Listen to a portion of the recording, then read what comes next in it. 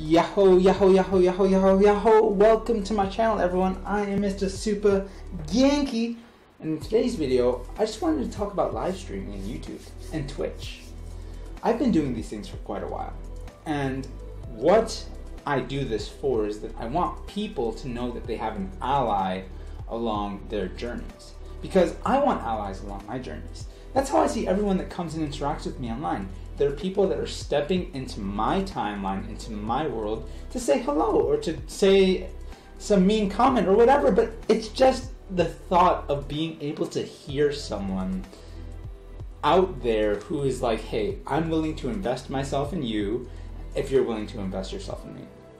And I think it's wonderful. That's what I think makes online interaction so great. I think it's like the 6 degrees of separation coming true. And that's a real concept. I remember this one time I went to Epcot and I was just talking to all these people. I was like, how do you say it's a lovely day in your language? And I talked to maybe like 100 people that day.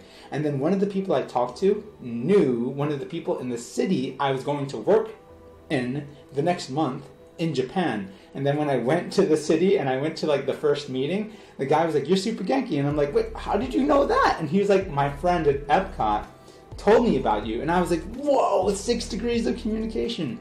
But that's what the internet provides. We can talk to many different people all around the world. However, I think there's a problem with how some people perceive what this interaction is. This interaction does not replace in-person actions. It's easy to get online and just talk to people who are presenting themselves to you because that's their job. They're talking to you as an audience member, not an interpersonal relationship. And if we really want to work on developing ourselves and developing our skills of human communication, we need to practice talking to people in real life. Because that's where we see body language. That's where we get a true general gauge of authenticity. Because everyone online, even me, has a persona they're trying to push. Now, for me, I like to say that I'm just myself on camera, but I want to be better than just myself on camera. So I'm going to be working from now on to develop a better persona for all you lovely people. But I just wanted to say this. Don't spend so much time online. And I know it's hard, especially nowadays because everything is closed with like coronavirus. But I think this is a time to start getting hungry, to start getting ready to go back out in the world and start talking to people.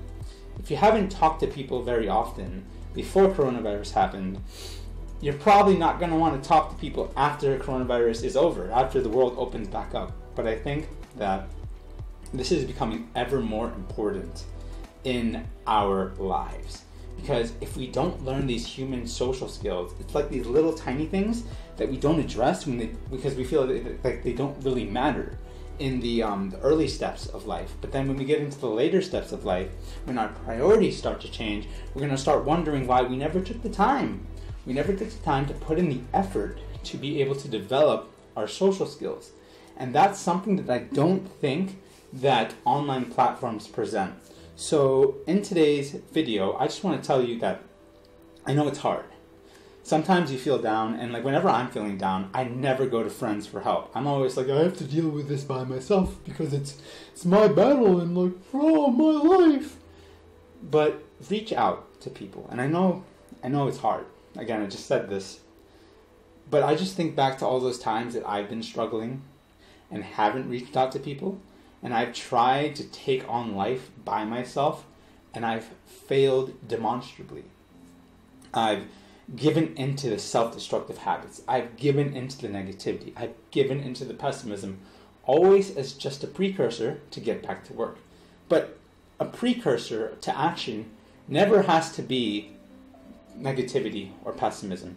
It can just be reaching out, talking to someone, letting someone know that you're still here. And believe me, people out there want to help you. They do. They just don't want to help you as much as they want to ask you if you need help. That's the thing, because a lot of us, we have to take our own problems into our own hands. We can't expect other people to want to deal with our problems. You know, this is so me, because I'm always the message sender amongst my friends. And it's interesting, I usually get like 70% replies to all the messages I send, but I send like 100 messages, right? And I'm always wondering why these people never message me, but that's because this is the human experience. We're all going through this. And maybe just because you're not willing to reach out doesn't mean that other people aren't willing to reach out.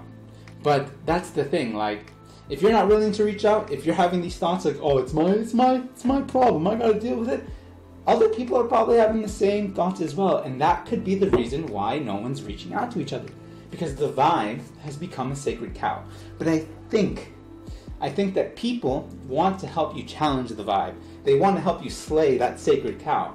The problem is that you got to reach out first, because we all have a deep-seated need in our hearts, in our souls, for human communication. So if you're watching this video right now, I implore you, when the world opens back up, wherever you're at, go out and start making inhuman communication attempts and inhuman relationships and practicing your social skills, because it's going to pay dividends into your future. Anyway, everyone, that's the video for right now. Hope you enjoyed it. I'll see you in the next one. Bye-bye.